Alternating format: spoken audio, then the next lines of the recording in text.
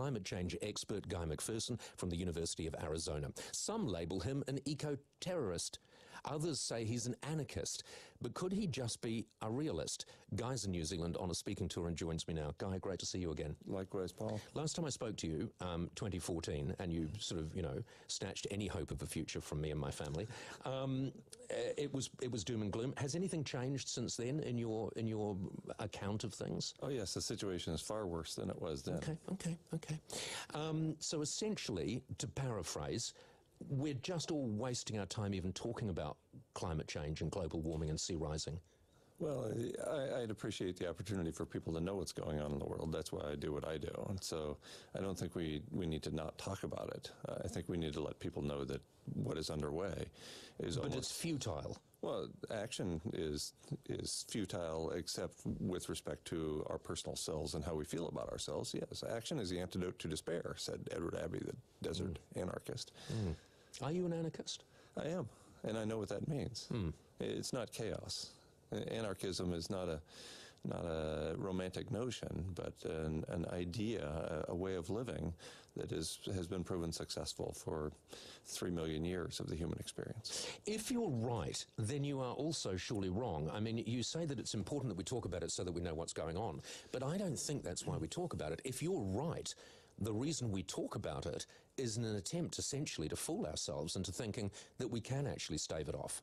Well, it depends on your perspective. Again, my perspective is that there is nothing to be done in terms of preserving the human species more than a few more years. Other people think that actions will increase their own longevity, which might be true depending upon what they do and where they move to. But I think in terms of the human race, we're done. It's locked in. It's been locked in for a long time. We're in the midst of the sixth mass extinction. Okay, we'll talk about your time frame in a moment, because I guess that, and that you've already indicated that's something that does change because things have got worse rapidly, more rapidly than perhaps you originally thought.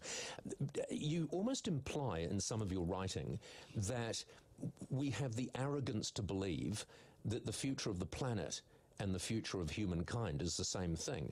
In reality, you hold quite a positive outlook for the future of the planet, just not with us on it.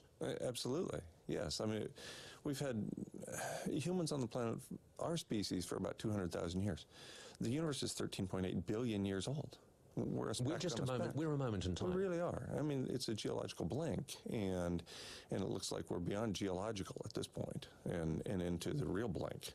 With humans gone, and presumably not only humans, but other life as we know it, will the planet actually heal itself, given enough millennia? It will take millions of years, as it has following previous mass extinction events. But I've no doubt there will be a thriving planet again. It's just for a few million years there will be very small things like microbes and bacteria and fungi.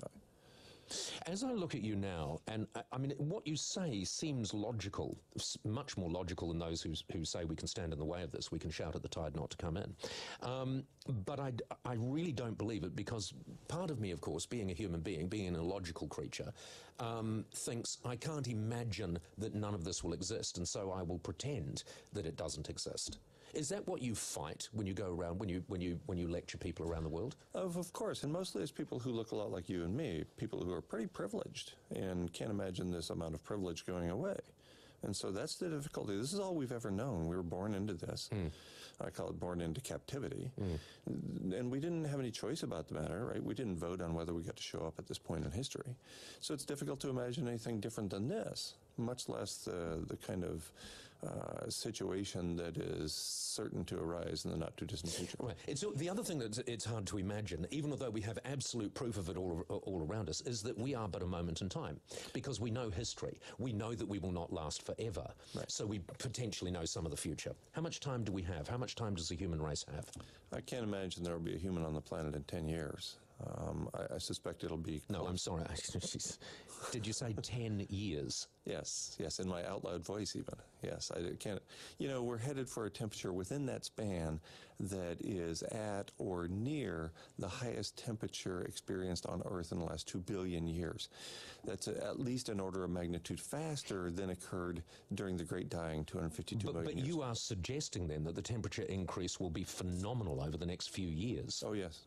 Yeah, this is exponential change, and we have difficulty coming to grips with exponential change because... No, I understand the term exponential, and I understand the term change. What I don't want to understand is your time frame. Sure. I mean, why are you even wasting time here in the studio? Why the hell are we all here? If it's only 10 years, what the hell are you doing here? You're dragging your wife around the bloody world talking about this. You've only got 10 years. Shouldn't you be at home with your kids? I don't have kids because I could see this sort of thing coming a long time ago. Stab me in the heart now. Seriously, 10 years? No, we don't have 10 years. I encourage people to pursue excellence, to pursue love, to pursue what they love to do. I don't think these are crazy ideas, actually. And I also encourage people to remain calm because nothing is under control, certainly not under our control.